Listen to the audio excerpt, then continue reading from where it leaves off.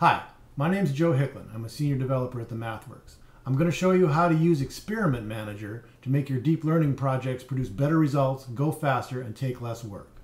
When I'm trying to produce the very best deep learning solution that I can, I'll go through a lot of experimentation to see which strategies work best.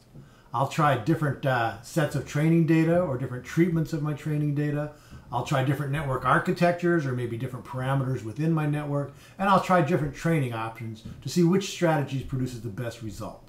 All this experimentation is the most time-consuming part of my project, and before Experiment Manager came along, I did a pretty disorganized job of it.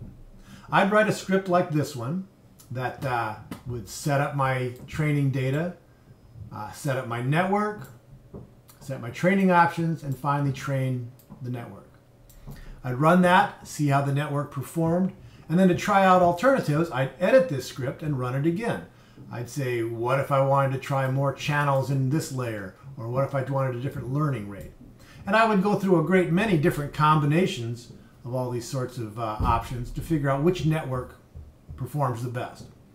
When I was all finished, I'd think that I'd covered most of the areas, but I wasn't really sure. And I'd wind up rerunning some experiments several times to validate or recover previous results. Right? The Experiment Manager addresses all of those problems. Let's look at an Experiment Manager project that I've been working with. I'll go to the Apps Gallery, choose the Experiment Manager. When the Experiment Manager comes up, I'll open a pre-existing project. There it is. And here's my project. My project has 3 experiments in it, one called datasets, one called networks, one called training options. We're going to look at the results for the first experiment, datasets. In this experiment, I was trying to figure out if I was using enough data or not. So I ran 4 different trials, and each one using a different amount of data or with or without augmentation. And these trials have already been run, and they're finished. For each one of the trials, I can look and see what how long they took, what the training accuracy was, the validation accuracy, and a few other things. For any trial I want, I can look at the training plot. It'll recreate that, and there's the training plot for that trial, and there's the training plot for this trial. I can also look at the confusion matrix for each trial. All right? And so that was a set of trials for an experiment that I did. All right? I did another experiment. We'll look at those results. And this is trying different networks. I tried a basic network, I tried MobileNet, a 2-layer network, and a 3-layer network. And again, for each one of these, I can look at the training network.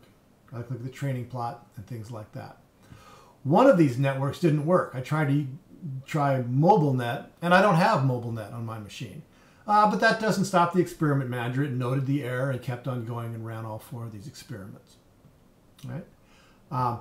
In my third experiment, you can see that I don't have any results. I haven't run that one yet. Let's do that now. If I double click on training options, I'll see the experiment description that I wrote earlier. In this experiment, I'm going to do an exhaustive sweep over 4 parameters. I've named them here, and each parameter has a set of values it's going to cover.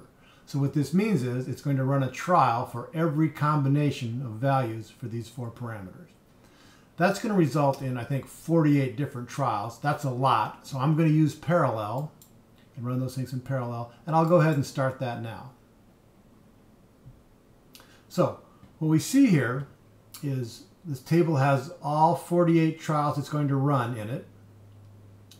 And it started the first 12, and the rest are waiting. If we look up here, we can see that it has finished 0. 12 are running right now. 42 are queued up. And nothing has crashed yet. Oh, and there's going to be a total of 54 trials. These 12 trials have started. We can watch their progress and watch them go. When any of these trials finish, it'll just start the next trial, and it'll slowly work its way through all of the different trials we need to get done. All right? You can see for each trial what particular combination of parameters it's being used. The first trial used that solver for 2 epochs, that learn rate, and that mini batch size. Right? And by the time it's finished, it will have run through all 54 different permutations of the things that I asked for. Right? This will take quite a while, so we're not going to sit here and wait for it. But when it's finished, we'll be able to look through all of those. So let's let the clock go for a minute or two.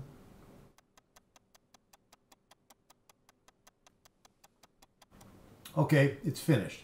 The experiment manager has trained up 54 neural nets for us.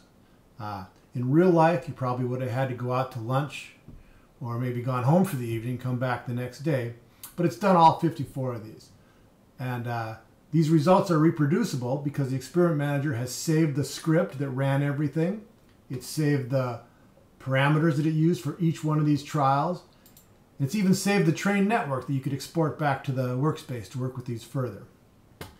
If we wanted to see what worked out the best, we could sort on validation accuracy and see the top one here used this solver, this many epochs, this learn rate, that sort of thing. And you could compare and see which strategies work the best.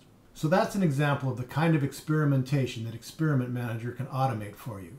In the next video, I'll show you what it took to get Experiment Manager to do this for me.